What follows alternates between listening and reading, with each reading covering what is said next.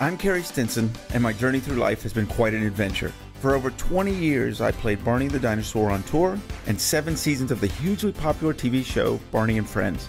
Now my journey is to bring together friends and guests from all over the entertainment world for inspiring and at times amusing behind-the-scenes conversation. I'm Carey Stinson, and this is Purple Roads. Welcome to Purple Roads. My name is Carey Stinson, and as always, I'm so thrilled you're here. This is such a cool episode. We haven't done one like this before, and I'm so thrilled about this. We have Jermichael Finley, played for the Texas Longhorns, played for the Green Bay Packers, and he's here today. Jermichael, how are you? Man, I'm amazing. Like I say, just living one day at a time, and man, taking my time doing it. Jermichael's also getting ready to have a podcast, so we've got that in common as well. Yeah, man. It's called the SpinwithJFin, and we're talking more about the Longhorns, the Packers, and college and NFL, etc. But it's going to be very uncut. It's going to be very real. And if you like being real, check my show out, The SpinwithJFin. I love it, and I can't wait to do that. So you're a Texas guy, Lufkin, right? Yeah, Lufkin. I was born in Lufkin, but 10 miles down the road south. I was raised in Diboll, Texas. Okay. Diboll mascot during my high school days was Diboll Lumberjack. So it goes to tell you I lived in the country. Yeah, I grew up in the Dallas area, and then I'm out in Keller now, out near Fort Worth. I love the Keller area, man. It's piling on top of each other though. DFW is growing tremendously, man. It's amazing. It's amazing. You know, I know people that watch this show. We always have people involved with kids, and you're wondering why do we have Jermichael on? It's because he works with kids. You have a program called elevateu, which is so cool, and you work kids out and get them going and mentor them. Yes, sir. Man, the main reason why I got into elevateu, I was training my kid. I have several boys in my house, period, as my son. So me and my oldest son, Caden Finley, was training one day. I've been doing it his whole life, training him. And he's older now. When he's talking to me, he was like, "Dad, you should start a company." And he said, "Elevate." I was like, "Oh, man, we are Elevate now here." And then I went at my little twist on the elevateu. So we took off with that a year ago. And now it's just rolling like a fine old machine. And man, it's so awesome just to go back and give back to kids. It makes my heart happy. It just makes my soul happy when I leave dealing with kids, because I know how much work and how much effort I put into, instilling the greatness into these kids. Well, that is what we have in common, because I learned it, all the years with Barney. What kids do and how they give back to you, it's so inspiring. It gets my endorphins rolling, because it gets my energy going. And I had a dad yesterday tell me during the course of workout, he was like, "Man, you got more energy than these kids out here."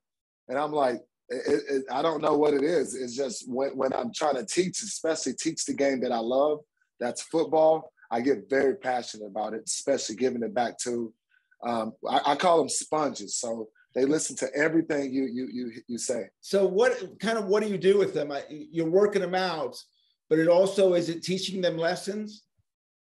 Yeah, so I'll grab, especially the older kids, once they get the age of maybe 11, 12, 13, 14, 15, I can talk to them about not only grasping towards football and just loving it.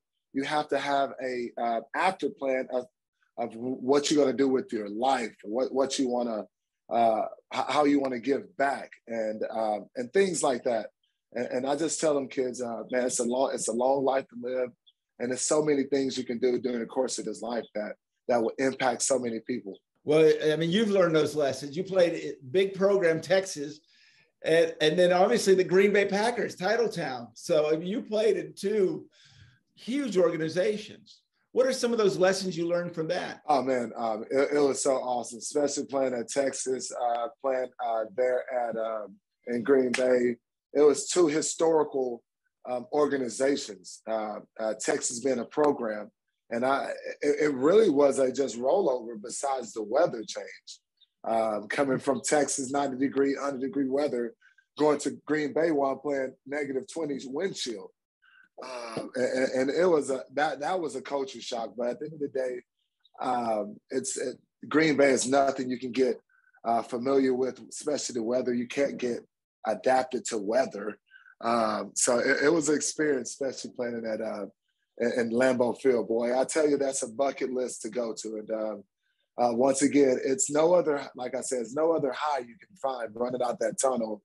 Now I found that high giving back to kids. That is awesome. You know, I've always wanted to know what, I mean, the weather you're playing in Green Bay, getting hit in that it's got to sting.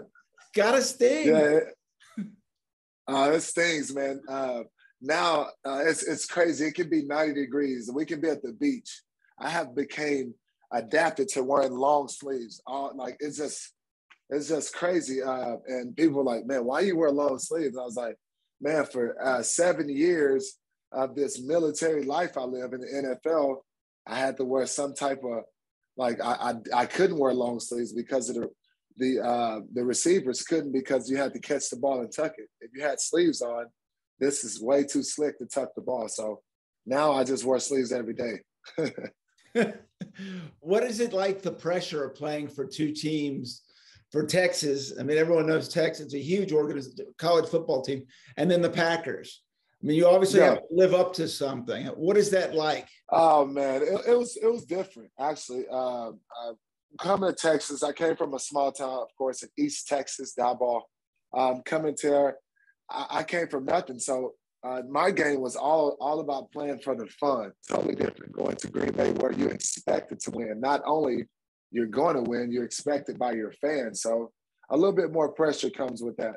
And like I said, it was night and day, but it was fun. My career, I had a great time in my career. So how do you teach kids that lesson of taking it seriously, but also having fun, that balance? How do you teach them that? Mine is working hard, because if you work really hard at your craft and you get it to the point where you know you worked hard in your mental aspect, you're going to go out and play and have fun, because you know in the off season I gave my all. I did everything I can with my trainer or myself, and now guess what? Go out and have fun, buddy, because you're a fine old machine now. You worked really hard in the off season. Now guess what? The game is your perk. That's your time.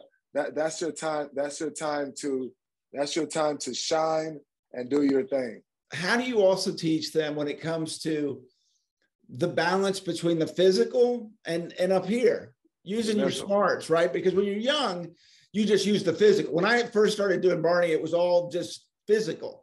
And then I got smarter and I was able to learn so much. Yeah. How do you teach kids that? Oh man. So what's crazy is I went to it's called Pierce Sports Recovery. Pierce Sports Recovery. It's in Oxnard, California. I went there after my career and I retrained my brain. I done a lot of neurofeedback, a lot of neuro things with my brain to try to translate my brain over to slowing down from the NFL. So now I teach kids to, think slow. Think slow to go fast. Think real slow. Think about what you got to do. And then when it's time to do it, get to it. You know what I mean? I just train, I just train kids to work your hardest, train your brain to knowing what you got to do. Actually think about, before you go do it, think about how I'm going to do it, and the strategy to it, especially on the field. If I want to go score two touchdowns, go manifest it the night before. Think about it, dream about it, and then go out on the field and just do your thing and go have fun. And is that something can they grasp that, of taking the hard work, and if they want that, they can get that? Absolutely. I train my kid. It's muscle memory, and he still struggles with it today. But once again, he's a kid. What about when it comes to teaching kids healthy, right? Eating healthy food, taking care of their body. When they're young, you can do anything, right? But it really starts when they're a kid. Yeah, it is. I actually, once you're a certain age, you can eat whatever you want because your metabolism goes crazy. But once you start getting to that teenager age and that age where things start counting, and especially in the day and age we live in now, eating well and sleeping and staying off all the phones and the laptops and all that thing, that stuff helps not to be on it. So I just try to train my kids to do your best to stay away from them things. If you need it, if it's an emergency, get on it. But other than that, man, I try to stay away from the negative things and the negative influence in this world. What have you learned from kids? Man, what I have learned from kids, they look, especially being older now, kids look at everything you do, especially if you're a role model, especially if you have done something and been very, very successful. You got to watch your step and watch what you do, watch how you do it, watch how you talk. And kids have made me very accountable. You know what I mean? And that's what makes me move today is I got to be a good role model for these kids that's out here today. So the podcast, let's talk about the podcast real quick. So where are you going to go with this? Are you having different guests on? Kind of where's this show going to go? Different guests. It's a way to get my opinion out because everything's not factual. Everyone has their opinion because it's just a platform to get my opinion about the things that's going on in the world because I've been there. So I think I know that I can give some good takes and hot takes out. So I'm gonna have different guests. Maybe yourself one time if you're available. I'd love it.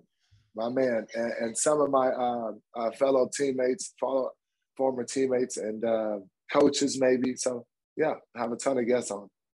I love it. It's kind of why I started this because there's all kinds of stuff out on the internet, but you really want to get the truth out there, and a lot of times people they just don't get it. And so this way you can get it out there, and I love that. Oh yeah, absolutely, man. And that's my thing. Is you start if you want to get something out, instead of going on the ESPN's awesome. Right. All the shows are awesome, but to get your the way you wanted to get it out, you have to start your own platform, and that's the way I'm going with the Spin with JFin. So, and I'm interested in this. We have this in common. I played the role of Barney for 22 years, and it was difficult to move into doing other things because I loved it so much. Physically, I was in my 40s and there just wasn't able to do what I did with my 20s. How difficult it is to leave the NFL and go into other things. It was very difficult. I'm not going to sugarcoat that at all. I went to a place that I wouldn't wish it on my worst enemy. Think about what's my purpose, what I want to do, and how I want to do it, the things I teach my kids. And I went there for not several years. I went there for a year and a half, maybe, to a point where I just couldn't grasp the thought of stop playing football because I've been playing football since whatever. Right. And it was very, very hard. And I needed a lot of nurturing, a lot of retraining, a lot of being consistent with one thing. And like I said, that's when Pure Sports Recovery came in. I went down there and done some recovery in California and just slowed down and got away. And man, when I say that helped me tremendously, man, today I know how to deal with adversity when it comes. Well, and it sounds like you're getting a lot of joy after out teaching these kids and inspiring these kids. Absolutely, man. It gives me something to look forward to. It gives me something to actually my purpose once again. And it's one of those things where, I got kids, so why not pay it forward and give what I have learned and things I have been to back to these kids in case they ever need it during the course of their life. Well, Jermichael, I can't thank you enough for popping on the show. We're going to follow and we will promote elevateu so people can check it out and Spin with JFin. I can't wait to check it out, and good luck with everything. But thank you so much for coming on. Hey, anytime, man. And anytime you need me on the show, I got you. My day's busy, like I said, with 5 kids. So yeah, let me know. And man, good luck with everything you have going on too. Also. Hey, thank you so much. Thanks for your time, and Yes, we'll talk to you soon. All right, my man. Have a good day. You too. Thank you for Yes, watching Purple Roads, and remember to keep your eyes, ears, and your heart open, and you'll find your purple road. We'll see you next week.